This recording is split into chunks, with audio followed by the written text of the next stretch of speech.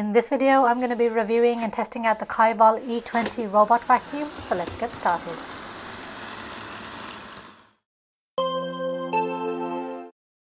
Inside the box, you'll find the Kyvol Cybovac, 4 side brushes and a cleaning brush, an extra HEPA filter and sponge, a 2-meter magnetic boundary strip with adhesive stickers, a power adapter to be used with the charging base, a remote control and batteries. The Kyvol E20 measures at 2.8 inches in height, making it nice and slim, 12.8 inches in diameter and weighs about 2.4 kilos.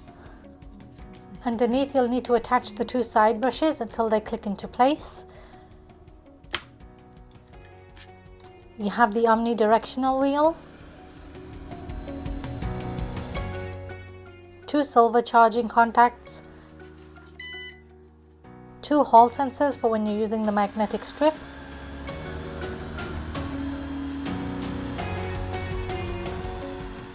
and 3 anti-drop sensors.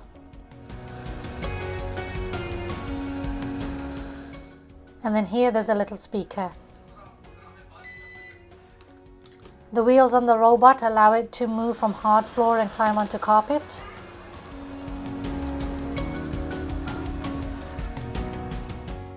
The on and off switch, and it comes with a 3200 milliamp hour battery. Here we have the main brush. Open up the brush guard and you can take out the brush very easily. Here you can see that they're soft bristles. There's a little tiny blade inside the cleaning brush that will help you remove any of the hair or thread that may be wrapped around the cleaning brush.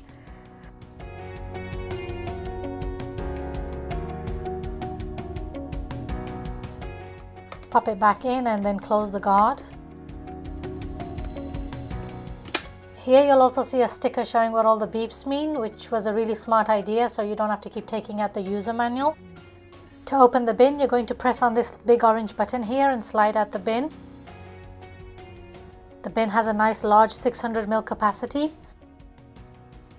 And then you'll just use the brush to remove any of the dust.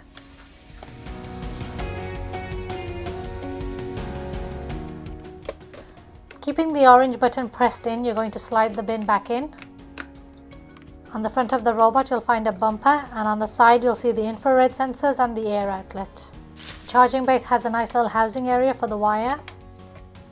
On the remote, you'll find buttons for edge cleaning, spot mode, an auto button, a scheduling button, minimum and maximum buttons to change the power section. So I set the robot vacuum to work, first on carpeted area. When comparing this to my previous iRobot Roomba, my first impression of the Kyvol was that it was definitely faster than the Roomba and also quieter. It did well climbing the mat. And by the way, if you guys do want to watch my review of the iRobot Roomba i4 Plus, I'll leave a link in the description box.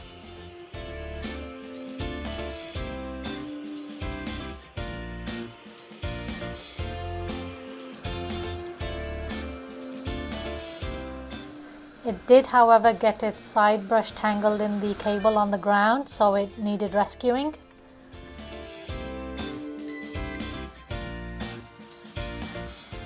But it did really well cleaning up the mess that I made on the carpet. I had scattered down some crumbs and also some pieces of paper. And if you guys are new to my channel, do consider subscribing. I bring out videos every week where I review household products and tech gadgets. And again, because of the rotating side brushes, it did keep getting itself tangled in the cable on the ground.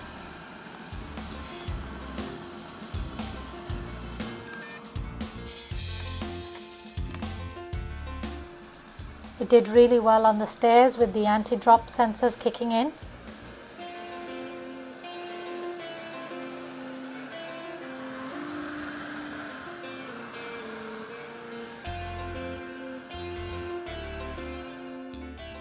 Once it was done, you can see if I flip it over that the bin is hardly full compared to the Roomba, which was completely full because it had a smaller bin. And the brush has done a pretty good job picking up a lot of hair and thread in there. Next I'm going to try the spot mode, and the Kyvol will do a spiral circle of around 1.2 meters, which is 3.9 feet, whereas the Roomba only did 3 feet. So this is giving a wider circle, and then it'll also spiral back inwards. And once it's done with its spot mode, it will continue cleaning in auto mode, so it doesn't just sit there. The Kyvol did well finding its way in and out underneath the couches.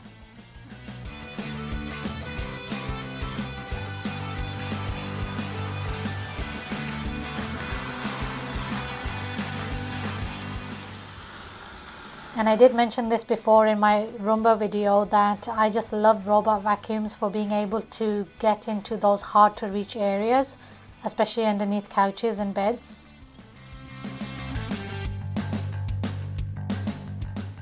And again, you can see that the Kyvol had no issues climbing the rug here from hardwood. Initially I was worried that the side brushes may prevent it from climbing onto the rugs that have like a soft edge, but it seems to do fine. And I also have one of those uneven patterned rugs here, and it seems to clean it fine. It doesn't have any problem climbing onto it, and it's doing really well changing its suction power based on the floor and the carpet. Now the instructions do say to tuck in any tasseled areas on the rugs. I haven't done that, and I did test it out on that, and it seems that it handled it really well. So you can see that it's just going around it, and luckily nothing's getting stuck in there, but it's done a really good job even climbing over the tasseled rug. And I have a lot of mats in my house, and the Kyvol seems to handle them well.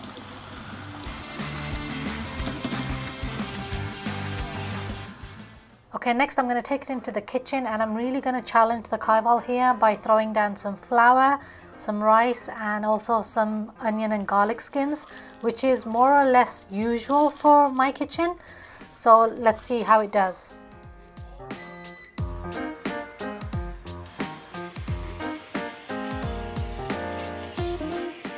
I avoided the whole garlic area, and it went up to the flour and did a U-E and came back again. Avoiding that area also. I thought it was having issues climbing onto the mat, but after just letting it run a little, it eventually did climb onto the mat. It didn't have an issue.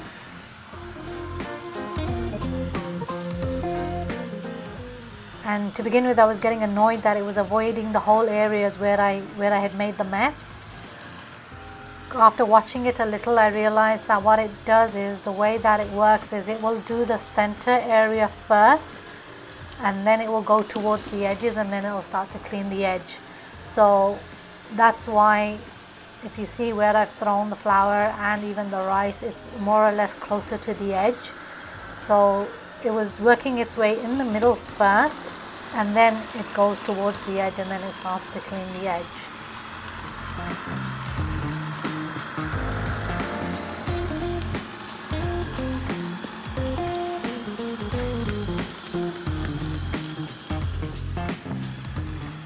Unfortunately, it did skip over the whole flour area. It didn't even touch it to begin with.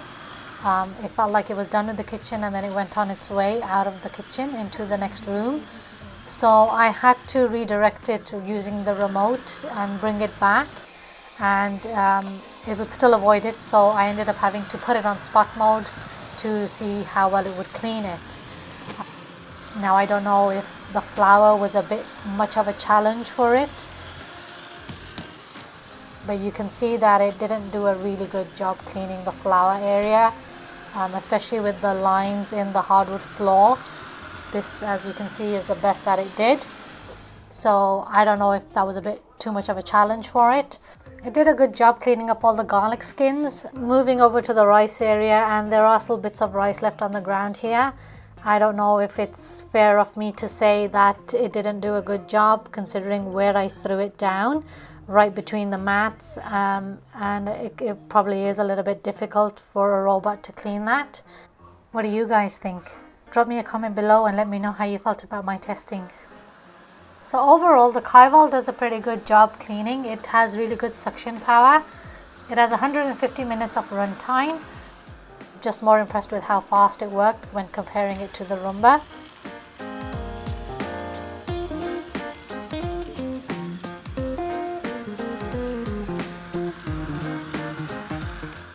and once it gets into a low battery mode, then it'll find its way back to its base and charge itself.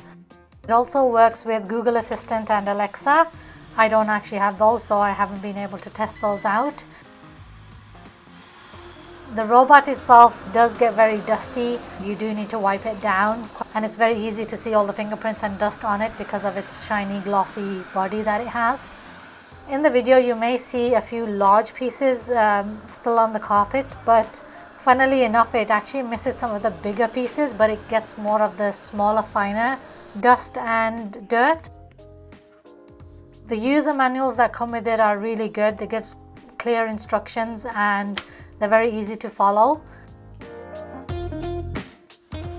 And I was able to get this for 200 Canadian dollars, which is not a bad price for a beginner vacuum. It comes with an app. The app is really easy to use. You can use it to create daily schedules, and you can also use it to guide the robot vacuum just like you do with the remote. I find it easier to use the app than I do to use the remote. And you can also change the suction power. You can see how much battery percentage is left on there and how much cleaning time has been done on it. So it's pretty useful. Unfortunately, there is no mapping involved with this model.